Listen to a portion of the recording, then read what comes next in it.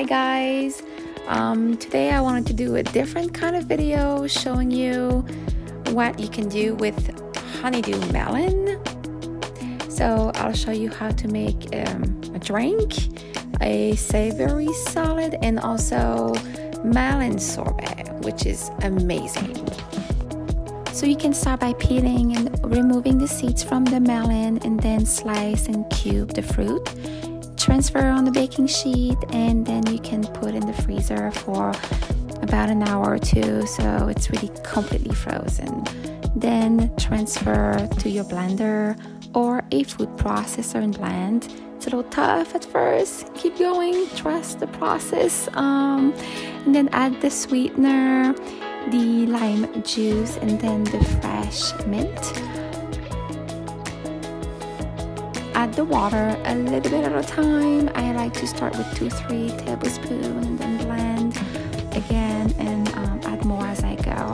You're looking for a thick but smooth sorbet texture. You can transfer into a container. You could actually enjoy it right away, but what I like to do is to freeze it for about 20-30 minutes. And then, yeah, look at that texture. It's smooth and almost like ice cream. It's really, really delicious. You can add a little bit more fresh mint over and yeah, enjoy. Perfect sweet treat for the summer. It's really, really delicious. I hope you try it. So the next recipe is very, very easy. It is a mint honeydew melon water.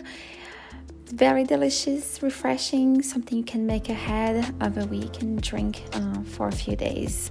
So yeah, I used half of a melon in this case with lime juice, fresh mint, tiny bit of maple syrup, and added I just filled my blender up to 4 cups with water. Blend until very, very smooth, and you can transfer to a storage glass container and keep it in the fridge. And when I serve it, I like to add a lot of ice cubes, maybe extra mint and lime slices, and yeah, very tasty. It's kind of a fun way to stay hydrated and drink water. You can make that with watermelon as well. Very good.